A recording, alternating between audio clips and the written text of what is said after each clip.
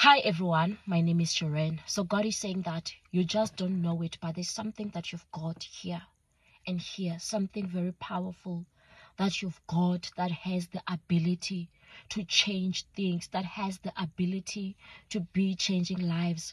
So I remember over the weekend, I have my daughter.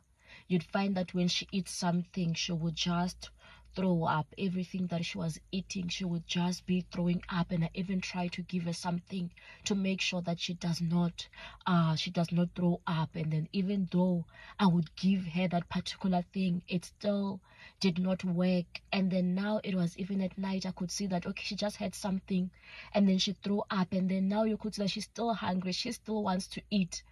And I was scared that, oh, what if she eats and then it happens again?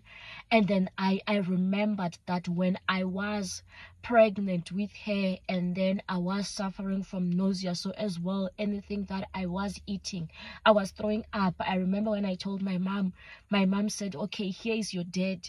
He will pray for you. So my dad prayed for me over the phone. And guess what? It completely stopped. That nausea completely stopped. Whatever that I ate now from that particular moment after the prayer, it stayed inside the stomach. I was like, oh wow, just imagine, I've been suffering, I've been struggling all along, while I have a dad who can just say a few words and then this nausea, it just stops. I'm like, wow. And then I remembered that incident, and then I also decided that now it's time to command that the food that she is going to eat now and the food that she will eat after that, she's not going to throw up. She's not going to be vomiting it. So I made a brief prayer believing that she will not. And guess what? She did not throw up. And from that moment, she hasn't thrown up. So it just shows that I had the tools to make sure that she does not throw up. But I was choosing not to use these tools. I thought that,